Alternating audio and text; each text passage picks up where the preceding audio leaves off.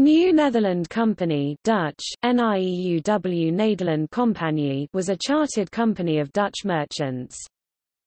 Following Henry Hudson's exploration of the east coast of North America on behalf of the Dutch East India Company in 1609, several Dutch merchants sent ships to trade with the Native Americans, mainly fur, and to search for the Northwest Passage.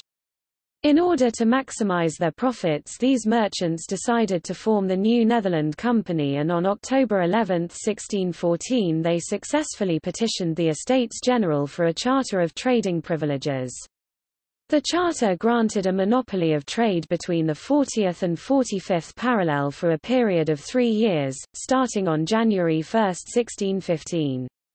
In 1618 the company's charter wasn't renewed because negotiations for the formation of the Dutch West India Company were well advanced. After 1618 New Netherland was open to all traders, but the majority of trade was still conducted by the founders of the New Netherland Company until the establishment of the Dutch West India Company in 1621.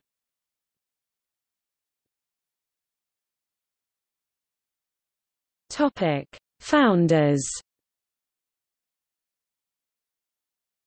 Gerrit Jacobs Whitson, Amsterdam; Jonas Whitson, Amsterdam; Simon Morrison, Amsterdam; Hans Hongers, Amsterdam; Paulus Pelgrim, Amsterdam; Lambrecht van Tweenhuizen, Amsterdam; Arnold van Leibergen, Amsterdam; Wessel Schenk, Amsterdam; Hans Claesson, Amsterdam; Berend Sweetsen, Amsterdam; Peter Clemenson Brouwer, Hoorn; John Clemenson Keys, Hoorn; Cornelis Volkertson, Hoorn. Topic: See also: Fort Nassau.